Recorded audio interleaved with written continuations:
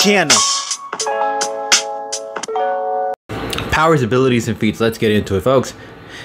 Empathy, being able to feel emotional pain of others from good to bad. Clairvoyance, granting him the sight to see through the eyes of another living creature, and that's the crow.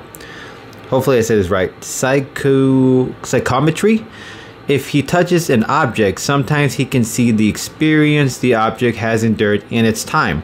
Invulnerability, no weapon can take him out permanently. There are exceptions to the rule.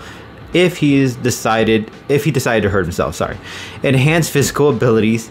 It has been said that his emotions might grant him abnormal strength, but he also has incredible reflexes along with the ability to jump pretty far and high.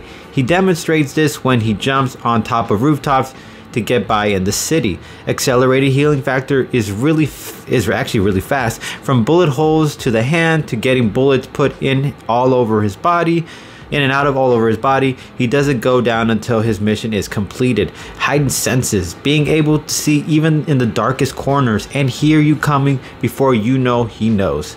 His emotions may amplify his powers in some cases, like granting him super strength, like I was talking about before, the more that he allows his emotions to contribute. Doing an extensive amount of research without being able to read into all the comics and its entirety, I want to be able to tell the viewers I have a lot of examples to go towards when it comes to feats. Sadly, I don't. The Crow has been many people throughout the comics, and Eric Draven's story seems to be focused on gang members who took part in his future wife's death, and quite possibly the ringleader responsible for the gang, and possibly other goons in the process. But this is all presumptions and isn't certain on my end based on what info I could gather. My theory, without reading the comic series completely, is there was one leader, and based on car seatings in this day and age, about 5 members in the car, making a total of 6 people Eric may have taken out officially.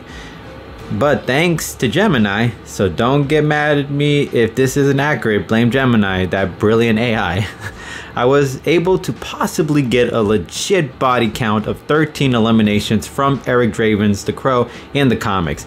The way he took them down wasn't exactly a supernatural circumstances in all senses, as he mainly used weapons such as guns and blades to end his victims. He could use flight to hunt them down, along with his cunningness to set traps for them, even play on their emotions. He has been known to team up with the Comments in the comics.